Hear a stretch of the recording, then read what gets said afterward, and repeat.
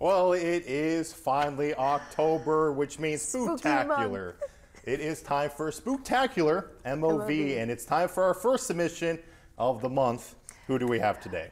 Today we have Mike Mitchell, who is from Park Avenue in Parkersburg, and just look at all of these decorations, honestly. This is actually a family endeavor, and they've been doing this for the past 4 years, Henry. Yeah, so some interesting pictures he has submitted. Of course, we have the first one. He says, if you look closely enough at the gravestone, you can try to see if you can recognize anybody. We don't have the ability to zoom in, but we have some gravestones here. We're just gonna have to go and check it out. And also a wider look out here. Honestly, some wonderful decorations. Can't also forget about the really tall skeleton. Most definitely. Very popular. There are actually two very important overseers of this wonderful cemetery, Cujo the guard dog, as well as... Which is right here. Yes, and then there is also a long forgotten ghost bride, but you can only see her at night, so it's best to see it both in the daytime as well as in the evening for that full spooky effect. Yeah, and of course at night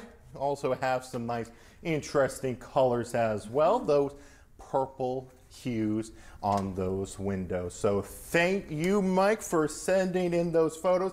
If you want to send in your Halloween decorations, you can do that over at WTAP.com. Head to the features and contests tab.